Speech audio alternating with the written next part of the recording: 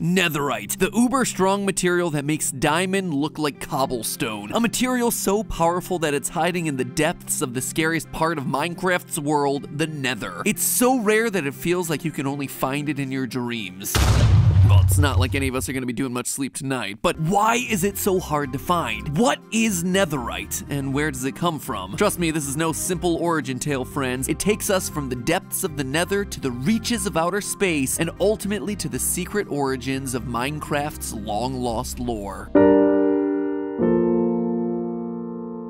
Hello, Internet! Welcome to Game Theory, the show that's doing the hard work of piecing together Minecraft's lore because clearly Mojang ain't gonna do it for us. We really want people to try to figure these things out by themselves, keeping the sense of mystery. Well, if the Minecraft lore is supposed to be a mystery, then consider me your persistent detective. So far, we've covered a lot of Minecraft lore on the channel, covering the history of this ancient builder race that constructed the monuments that we see throughout the world, something that kinda got confirmed by Mojang recently. So, the lowdown is, these cities, they come from an ancient civilization, but are you still recording?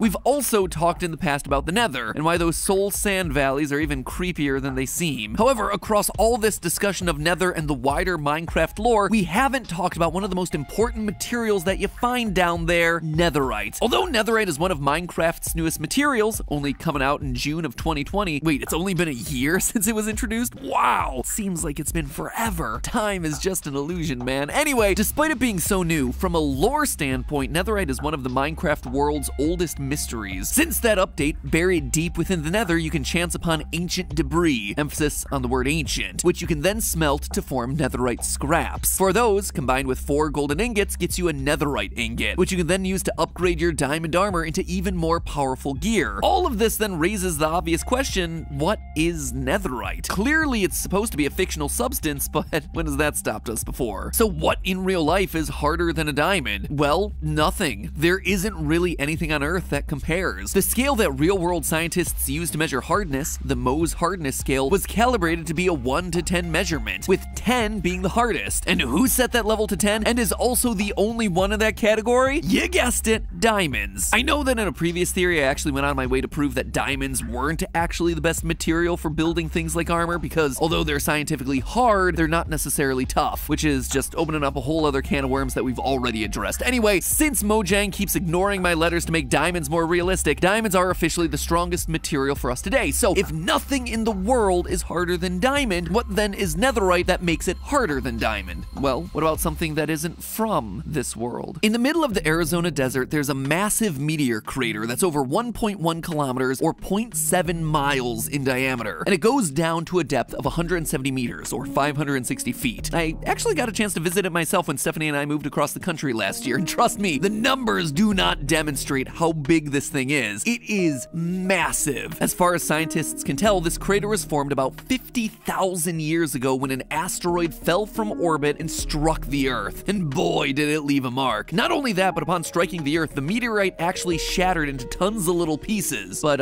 little might be a bit of a stretch. Here's me and Ollie standing next to the largest fragment ever found. As you can see, it's not so little. Regardless, these fragments went flying, and so scientists have spent decades hunting them down and excavating these meteorite fragments. In 1967, though, they discovered something that was truly out of this world, lonsdaleite, a substance that is, in fact, harder than diamond. Despite its outer space origins, lonsdaleite is actually extremely similar to diamond from a chemical perspective. A diamond is just a lump of carbon that's been subjected to a lot of heat and pressure, such that the atoms bond together to form a crystalline cubic lattice structure. Lonsdaleite also starts off as a lump of carbon, but is subjected to even more intense heat and pressure, causing its atoms to bond together differently. Instead of forming a cubic lattice, it forms a hexagonal lattice, which apparently is even stronger than the cubic lattice of diamond. Theoretically, a piece of lonsdaleite with a perfect hexagonal lattice would be up to 58% harder than diamond. The big asterisk here, though, is that the lonsdaleite fragments that we've recovered so far have just a lot of impurities, and as a result, only measure around 7 to 8 on the Mohs hardness scale. But in its pure form, lonsdaleite is basically diamond plus. They're both essentially the same material, carbon, just subjected subjected to different levels of heat and pressure. And the fact that it's so similar to an actual diamond makes it a fascinating parallel to netherite. Because remember, netherite gear isn't just something that you can create from scratch. Instead of putting together a couple of ingots on top of a stick, you need to start from the base of a diamond sword, and then add a netherite ingot. Netherite gear is just an upgraded form of diamond gear. Not only that, but the lonsdaleite recovered from that 50,000-year-old meteor is all in the form of scattered fragments, which I suppose one could describe as ancient debris, just like it is in Minecraft. So what? Am I saying that netherite is the remains of ancient meteorites that fell from space? Well, as much as I'm tempted to make this episode about Minecraft's ancient aliens, the nether is a closed ecosystem with a ceiling, which means it's completely cut off from outer space, so that seems pretty unlikely. Plus, the truth about lonsdaleite is even though we found it in meteorites, it's not strictly an alien substance. Remember, it started off as regular carbon. Scientists in fact believe that while it was floating in space, the carbon was just simple graphite, no different from the graphite that you can find in your pencil. Well, okay, not exactly the same. The tip of your pencil is only 65% graphite, 30% clay, and 5% wax and other resins, but still, basically the same idea. Anyway, thanks to the meteorite's size, it was big enough to survive the heat and pressure of entering our atmosphere, and in turn created the conditions necessary to create lonsdaleite. Now, if only there was somewhere in Minecraft that was super hot and pressurized.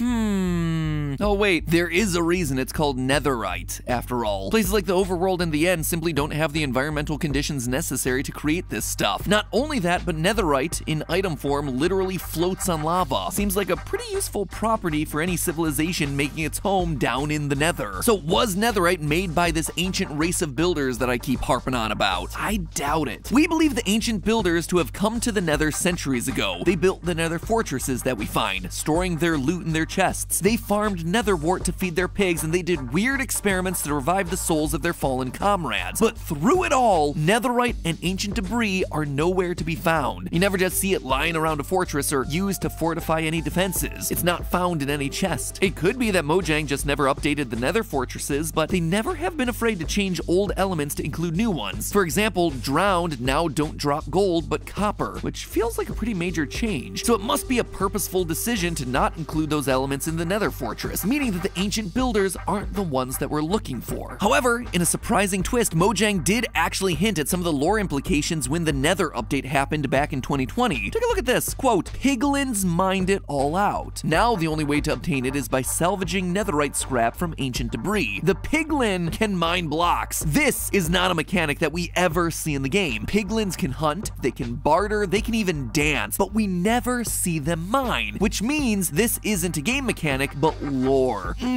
Sweet juicy lore. If they're capable of mining, as well as the other things that we just mentioned, what else could they do? How about starting a civilization? Think about it, there isn't just one type of piglin. Much like villagers and illagers, there are a couple of variations of piglins, namely the piglin brute. They hunt in teams, they celebrate together in victory, plus they're able to barter with us for resources. If this isn't a society, well then, I don't know what you're defining a society as. But it doesn't stop there. Piglins are found all over the nether, but there's one very particular place where they're found congregating. Bastion remnants, which if the name doesn't give it away, aren't entirely in one piece. They're remnants of their former selves. Clearly, in the lore of the game, piglins have been able to form societies, build civilizations, and defend against intruders. Who then were the intruders? Given the fact that piglins are immediately hostile to you, the player, I would suspect that they're at war against the ancient builders, our ancestors. This would first of all explain the ruined state of the bastions, but would also explain what all the natural netherite was mined for in the first place. If they're under attack, netherite would provide them the perfect defense. The ancient builders were using diamond gear, so why not counter with a fortress made of netherite parts? It's fire resistant, it's perfect for being built into the landscape of the nether, and it's super strong. However, like most natural resources, it will eventually begin to run out. Their defenses weaken, and although netherite is stronger than diamond, it's not indestructible. So with no netherite left to replace the broken parts, the bastions fall and are left in ruin. The piglins seem to have won the war. I mean, look who's still kicking around the nether in the present day, but they lost the most valuable resource that they had in the process. As centuries passed, those bastions that fell became buried underground, much like the ancient cities that exist in our world. But with netherite's fire resistance, any broken scraps that were left in the bastions would survive the lava flows and ground shifts, so it would never really decompose, leaving us with the ancient debris buried deep underground that we know today. Something else I always thought was weird about the bastions is that you can find netherite and ancient debris in the chests, but not netherite tools or armor. With this in mind, it does kind of make sense. There are no diamonds in the nether, so they had no means to make netherite gear, but they had plenty of gold, so they could make ingots and blocks in order to fortify their bastions. It would also explain the piglins' affinity for gold. What do we use to create a netherite ingot? 4 scraps and 4 gold ingots. Knowing that they have a limited amount of pure netherite, the piglins have resorted to making a netherite alloy of sorts, using one of the other natural resources that they have down in the nether, gold, which is why they're willing to give you all manner of items for even a single nugget. They're trying to collect whatever scraps they can to rebuild their civilization after the ancient builders destroyed it. And their hatred still stands today. Why else would they be immediately hostile to you? You're an invasive species, one whose kind has already been down here before and brought ruin to their thriving society. Piglins get especially mad when you try and take a look in the bastion chests. Now you're trying to steal the limited resources that they have left to rebuild what they once were. They've even trained piglin brutes to not be blinded by gold, to just remove that intruder at all costs. In the end, much like we find ourselves trying to piece together clues that we find throughout Minecraft to construct a history of this world, the piglins themselves might be in the same position, piecing together remnants of their past in order to reconstruct their history. But hey, that's just a theory. A game theory. Thanks for watching.